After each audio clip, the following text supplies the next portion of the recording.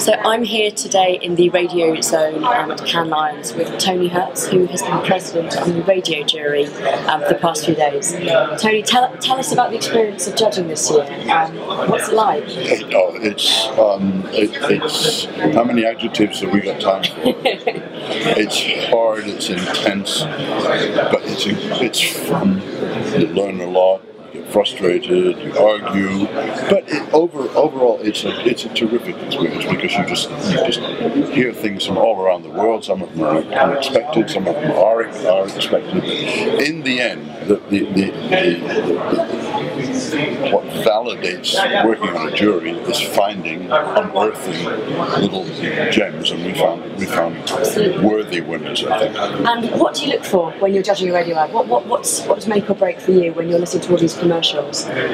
Well, as I said at the press conference, there is a huge amount of emphasis these days on new uses of the medium, clever ways to use the medium and all that.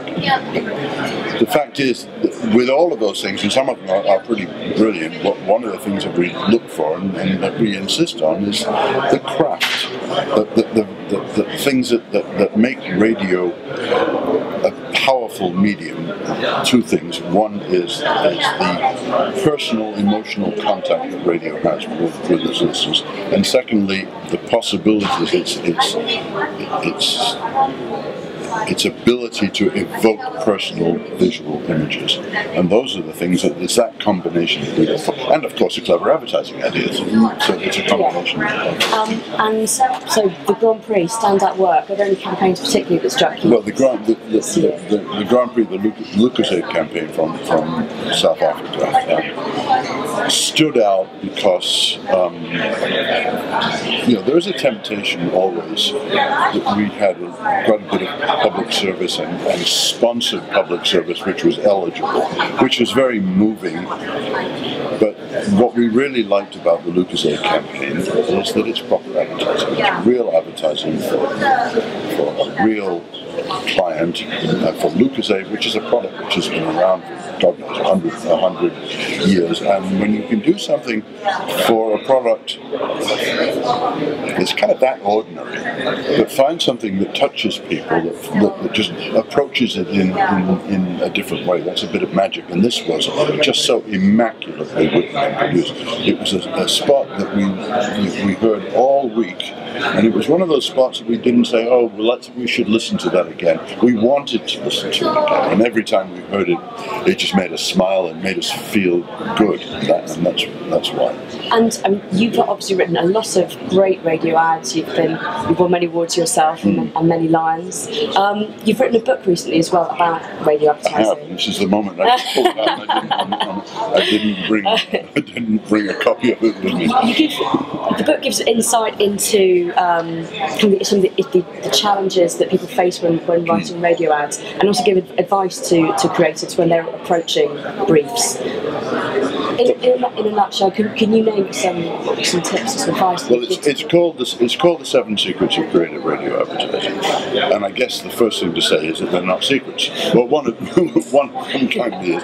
It's a reiteration of things that people know, but they need reminding. But as a matter of fact, the first 2 secrets are 2 that I've already mentioned. The first secret is find a feeling, which is that advertising, the best radio advertising, utilizes and takes advantage of the personal connection that radio makes with people, and the fact that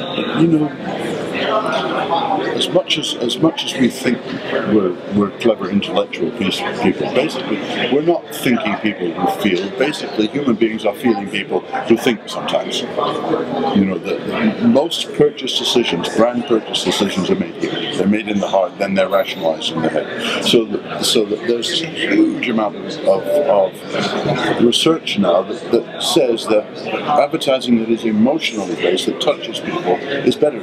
And that's same for radio advertising. Now, radio tends to be used in many places tactically. Yes. And because it's tactical, they tend to forget the emotional part, and they just say, you know, this much of a discount, this much of a price, hurry, hurry, hurry, and they forget that's not why people buy things. For sure, there's a place for tactics, but even in tactical advertising, you can find some sort of an emotional content. The second secret is start with the picture. This is my thing. I have this workshop I've been doing for years called Radio for Art Directors. We live in a visual age. It's the nature of our business right now. The whole business is screen-based. So there are now more art directors and copywriters. You see on the credits sometimes on radio commercials, they don't call them copywriters anymore. They just say creatives, because art directors are doing it as well. Art directors have strengths, and art directors quite often do better radio than copywriters because they see the picture, they see the shape. Copywriters get very involved in their words. I'm one of them. And there are other secrets about production, and one of the important ones, and I think it is reflected again in the winner. My secret, I think it's number 6, is basically it says characters, not voices. I hate voices. I'm just not interested in pure announcer voices. I want not real, male voiceover, female voiceover, exactly, give them names, give them stories. I took a picture. We have I'm going to post this on my website. Some people some absolute gems from scripts that people have written, and it said SFX pause, which is one of the, or SFX silence. It's one of the, and people are falling into this. Well, it's not a real radio commercial unless it says VO and SFX on it, and I never write that stuff. I just write, this is what happens. It's a storytelling medium, and the more we tell stories, the better the radio will be.